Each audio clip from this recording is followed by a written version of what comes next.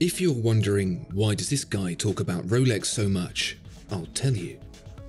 The presence of Rolex outweighs that of Omega, TAG Heuer and Breitling combined.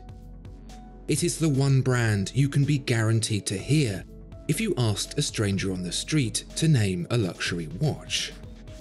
It's not just synonymous with the luxury watch, it is the luxury watch, and all other brands seek to emulate it. Whether that's deemed fair from a historical, technological, or qualitative standpoint doesn't really matter. Rolex is the benchmark, and this Omega Seamaster Chronograph aims to knock it off the top spot. Can it even come close? Looking to buy, sell, or exchange a premium watch? Visit Watchfinder, the pre-owned watch specialist. A big thank you to every single person who watches and enjoys these videos. It really means a huge amount to us, and to me personally. Your subscription would be hugely appreciated. It helps more than you can know. Thank you. Rolex hasn't always been the most popular watchmaker, and it's very likely that it won't remain so forever. It's also not the best watchmaker either, whichever way you slice it. There are brands providing more for less, and not by a small margin either. What you're looking at when you study the current Daytona 116500 LN is the evolution of not just technology, industry and style, but also luck. There's a lot Rolex did to deserve this top spot, but that doesn't stop there being a lot of good fortune in there as well. Ultimately, what this means is that the £10,500 price is, frankly, a bit of a rip-off, especially when considering how much less the previous generation cost not 10 years or so ago. There's inflation of course, but come on, people really want Daytonas, and the prices have adjusted accordingly. But it just doesn't make sense in any rational way of thinking. The Daytona is expensive and hard to get because it is desirable, and is desirable because it is expensive and hard to get. Never mind the chicken and the egg. We need to reanimate Darwin and get him to figure out just how all of this happened. Do you remember when ordinary people wore Daytonas? When the chronograph that is now a better place to put money than actual gold was a watch you could go to your jewelers and buy? The Omega Seamaster Chronograph remembers, and it's with wistful eyes that it remembers, sat in the jeweler's window, hoping someone will come and claim it for their very own. You don't hear of Seamasters being squirreled away in the back safe for the best customers, warranty cards held back to prevent resale. Yet the Omega Seamaster Chronograph is decidedly the better watch of the two. Before we explain why that is, let's explore why that doesn't really matter. Take a moment to have a think to yourself about how the average human being would picture a watch collector. The word collector is already painting them in a bad light. People who collect things are often stereotyped as nerdy, boring data loggers of pointless factoids who don't step outside for fear of the sun and other people. Stick the word watch at the front, and now you've just made it 10 times worse. Stick dials, dot over 90 meters first. There's a group of people who enjoy disseminating the finer differences between the stock batches of various suppliers throughout the decades, who take pleasure in recounting every last change that's ever been made to a model line, and good for them. For everyone else, however, and by that I mean the bulk of people who actually part with their hard-earned to buy a luxury watch, this is an incredibly steep and incredibly pedantic learning curve. If there's a middle ground, it's pretty scant. Even the headline stats such as water resistance, power reserve and bezel type, over which these two trade blows, are of little to no significance to the average buyer. Even the chronograph itself is, really, just for looks. So why would any of these typical buyers care to go to the efforts to figure out if the Seamaster Chronograph is better than the Daytona? It's not like they can just watch an episode of Top Gear about it. They either go with the flow, listen to their gut, or get sucked into a confusing world of minutiae, never to be seen again.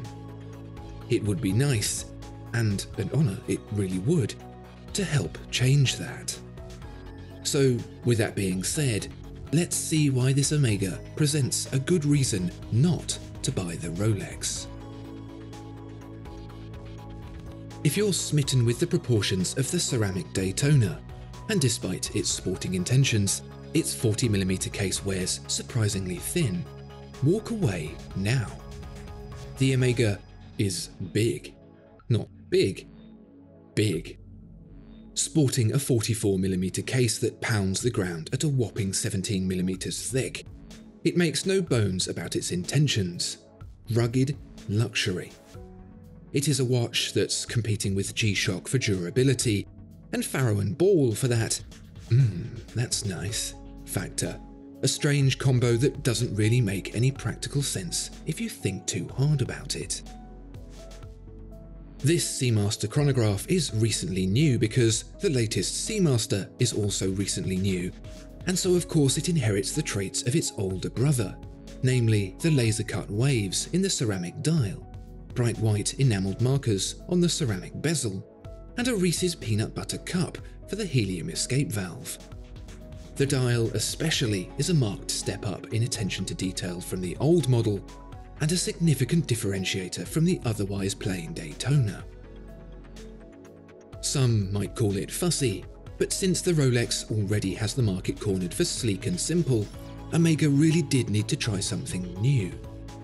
And when I say new, I mean old, because the Seamaster before the last also had waves on the dial, albeit on a metal canvas and not ceramic.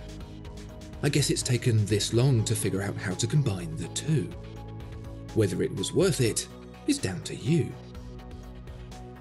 Nevertheless, the whole ensemble oozes quality in the kind of way that might actually make your average watch buyer think twice about parting ways with the 10 large needed for the Daytona, assuming they even get the opportunity to buy one, which these days is about as likely as 2020 apologising for what it's done and turning its life around. Omega has always been about that extra detail, from the complex curves twisting through the case to the geometric scallops whittled from the bezel. Where the Rolex looks like a child's drawing of a watch, the Omega is something altogether more mature. Again, whether that's a good thing is down to you. There is no right or wrong.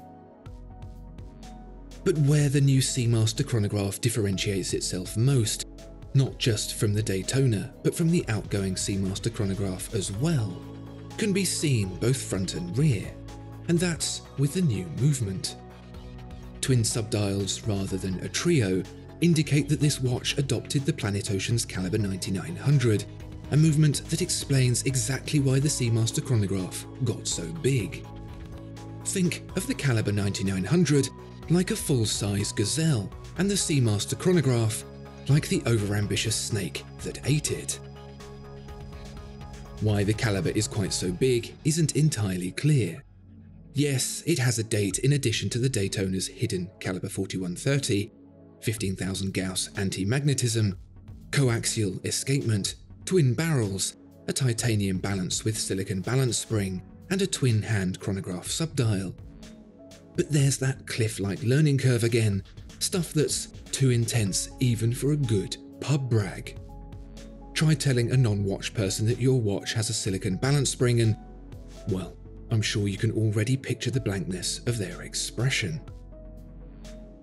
So yes, the Omega is mostly better equipped, arguably better styled, has better provenance, is better finished too, and is even better priced, over £4,000 cheaper than the fictitious RRP of the Daytona.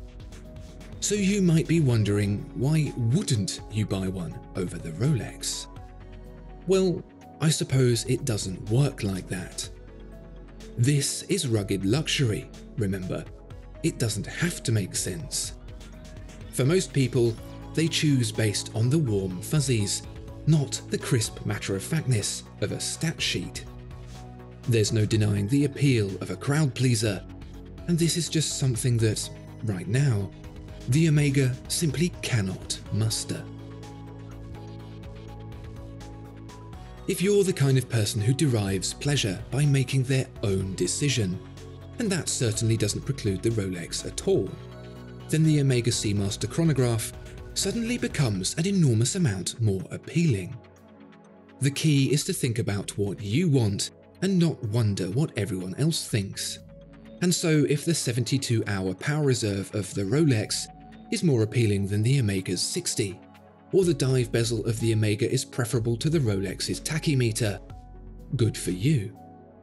If the little details mean something to you, or if you couldn't think of anything more boring, it doesn't matter. What matters to me is that you, and every other person considering the Daytona, know the Omega exists, whether you choose to consider it or not. The rest is up to you.